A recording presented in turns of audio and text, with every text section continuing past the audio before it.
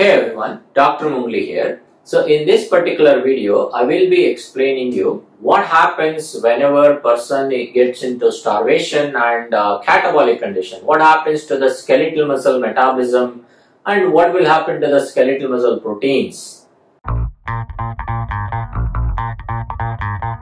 So whenever a person gets into a starvation or prolonged fasting condition, or when a person has got malignancy going for a long period of time, and also when the person is suffering from chronic disorders, chronic diseases, where there will be stress involved, a lot of cortisol that is released into the blood. So what will happen to the skeletal muscle protein?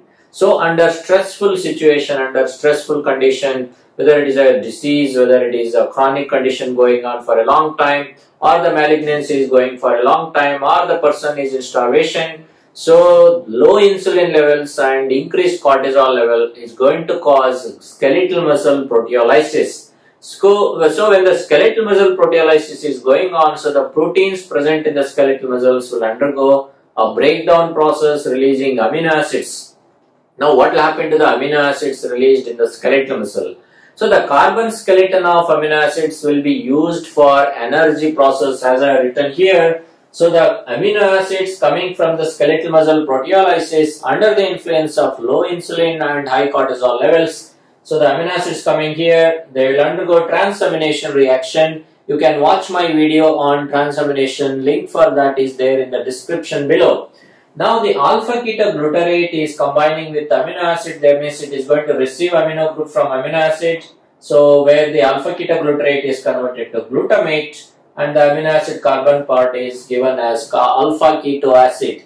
Now the alpha keto acid will get into energy metabolism majority of time. So the carbon skeleton of alpha amino acids will go into energy metabolism within the skeletal muscle for the energy needs of the skeletal muscle, whereas the glutamate, which contains the amino group of this amino acid, it will undergo one more transamination reaction conducted by ALT, that is alanine transaminase enzyme, is going to conduct that reaction. So it is going to take the amino group from glutamate, put it on to pyruvate, and the pyruvate will be converted to alanine, and glutamate is converted to alpha ketoglutarate. So what will happen to alanine? Now the alanine is one of the predominant or primary amino acid that is secreted by the skeletal muscle. It will get into the blood. From the blood it will be taken up by the liver. So what will happen to alanine in the liver? Before I get into the alanine, let's see what other amino acid is secreted from the skeletal muscle during skeletal muscle proteolysis. It can be normal cell turnover, or it may be any condition which leads to cachexia, where there will be loss of skeletal muscle.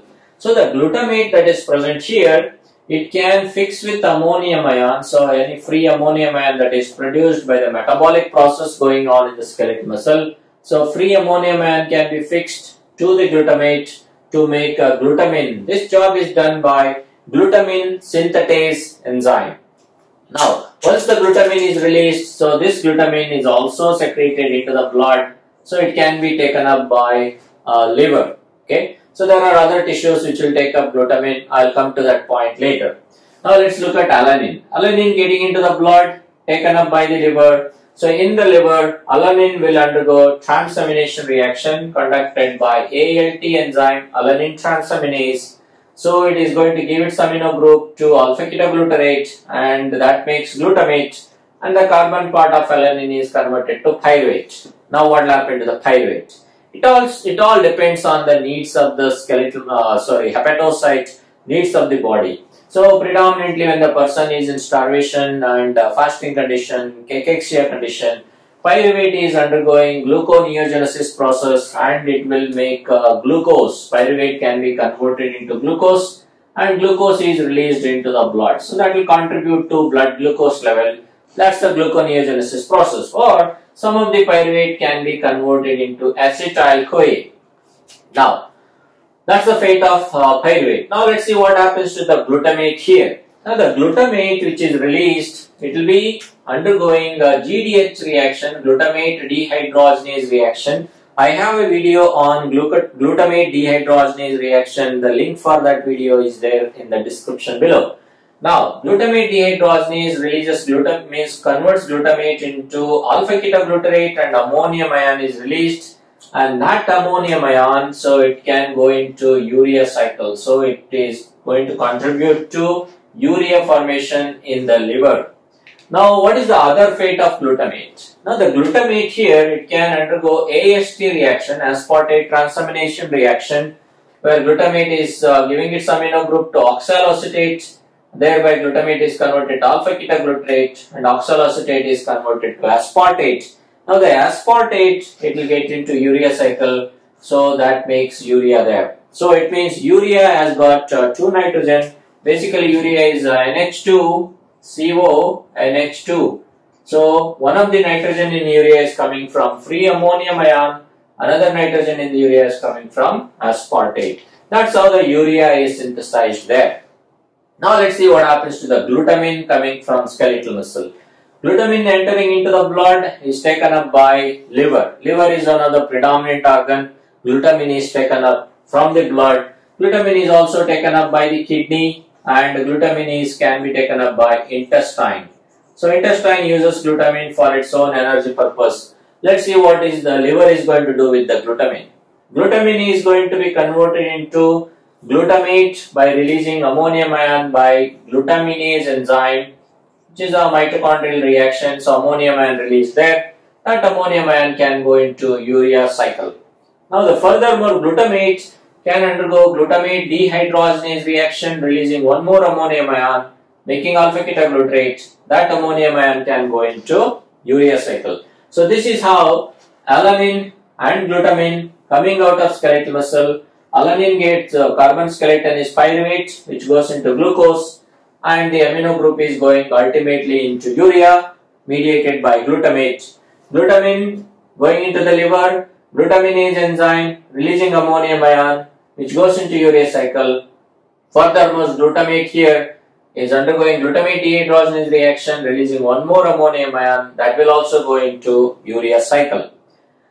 Now, let's see what happens if urea cycle is saturated. What happens if there is too much of ammonium that is produced? What happens if there is a liver failure or hepatocyte is not functioning?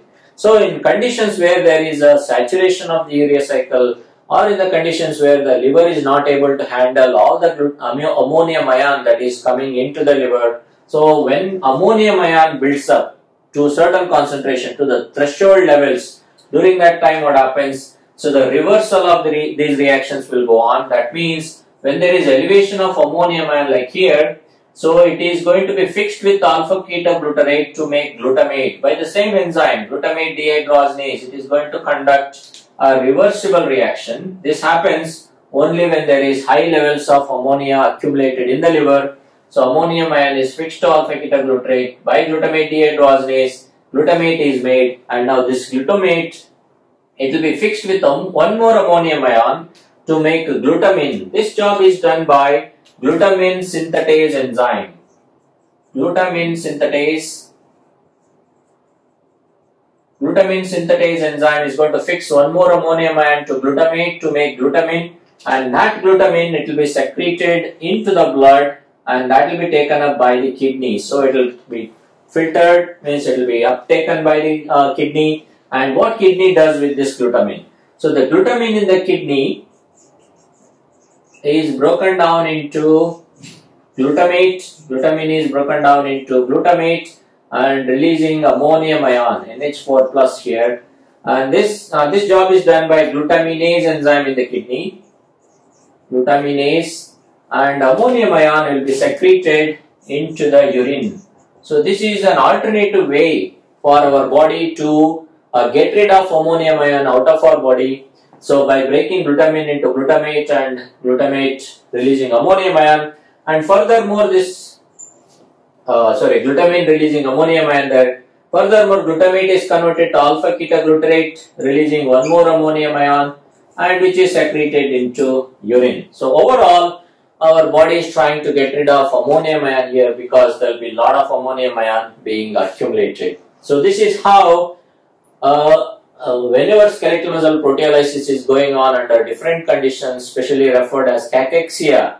So, during that time, amino acid nitrogen is handled in the liver by making it as urea, and whenever urea cycle is saturated, during that time that excess ammonium ion is sent to the kidney in the form of glutamine.